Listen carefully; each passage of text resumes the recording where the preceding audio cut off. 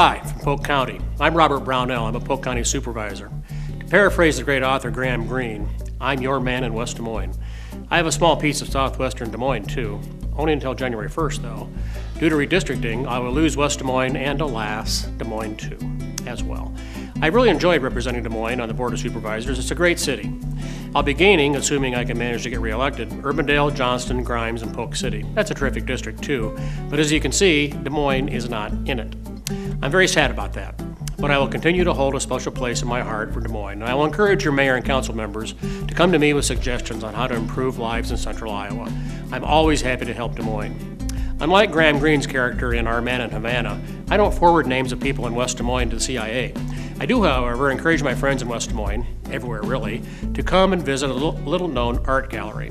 This gallery is located inside the Polk County Administration Building on the first floor.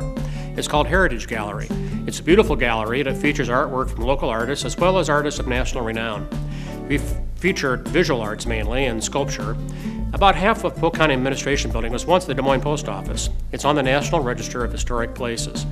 The post office was built in 1908 and is an example of Beaux Arts classical architecture. Obviously, that's a feature of the gallery. The county opened the gallery in 1980. It's operated by an independent board. Although the supervisors have allocated some funds from time to time, it's essentially self-supporting. I think people sometimes see things like art galleries as a frill or somehow unnecessary. I would disagree with that. I think art, particularly visual art, is a part of the fabric of any vibrant metropolitan area. A thriving art scene is vital to attracting businesses, employees, startups, and retaining all of those same people too. We have the gallery open nearly every day. One can check their times on their website, heritagegallery.org, or we also try to have it open over the summer on Saturday morning so that people coming to the farmers market can stop by and enjoy the artwork. There's no charge to enter the Heritage Gallery, so the price is certainly right.